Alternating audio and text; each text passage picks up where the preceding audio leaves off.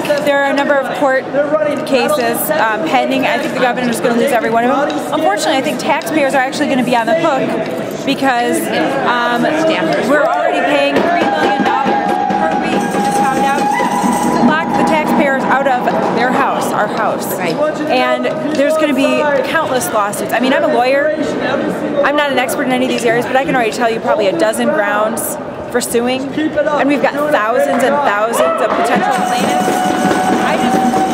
I guess it's great that Scott Walker thinks he can flout the law because the state's got so much money that we can just pay it out in lawsuits, and when he defies court orders. And one of Minnesota's Wisconsin nurses was just up seeing her Republican senator. Really? She had nothing to say to her but, we have to do this because otherwise it would be rewarding bad behavior. Like we're kindergartners. And that's the only thing she kept repeating over and over and over. I guess I just want to see even one example of bad behavior, because I've been here day and night every single day since Wednesday the 16th when I got back into the state. And I've seen nothing but peaceful protest, joyful people singing, chanting, talking with each other, people in support and in opposition to the Walker administration. It doesn't matter. And the governor is,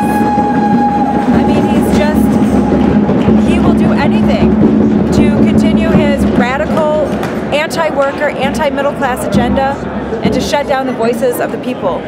And to me, that's the essence of democracy. And we represent Dane County? Yes.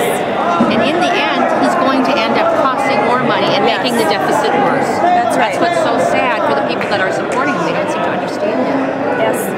Does it feel a little bit like you're working under a new dictatorship all of a sudden? Well, I would certainly say that I would never, ever have imagined in my wildest dreams. I knew that he would pursue reckless policies that were irresponsible for our state, that would hurt the middle class, and only benefit his corporate overlords. But I never, ever imagined that we would be seeing the kind of abuses of power and anti-democratic behavior that we've seen. I mean, the idea that this Capitol would ever be closed to people who are singing songs of peace, I would never, ever have imagined this. I mean, here, we have a mother with her 4 children. She's a county board supervisor here. Her husband is the chief of staff who's worked in this building for decades. It is outrageous how people are being treated here. Just outrageous.